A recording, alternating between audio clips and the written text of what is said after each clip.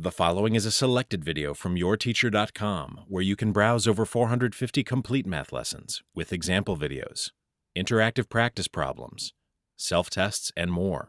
Try a complete lesson today at yourteacher.com. To compare decimals, begin by lining up the decimal points of each number. So here, we line up the decimal points of 17.456 and 17.501. Next, compare the digits place by place, starting at the left of each number. So here, 1 and 1 are the same, 7 and 7 are the same, but notice that 4 is less than 5. This means that 17.456 is less than 17.501.